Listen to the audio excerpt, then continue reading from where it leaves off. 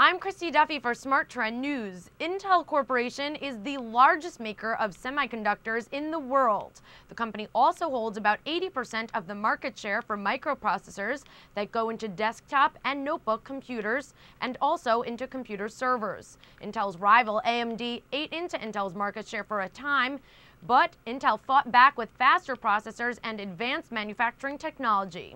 Intel also makes embedded semiconductors for the industrial, medical, and in-vehicle infotainment markets. While most computer makers use Intel processors, PC giants Dell and Hewlett-Packard are the company's largest customers. The Asia-Pacific region generates about 2/3 of Intel's revenues.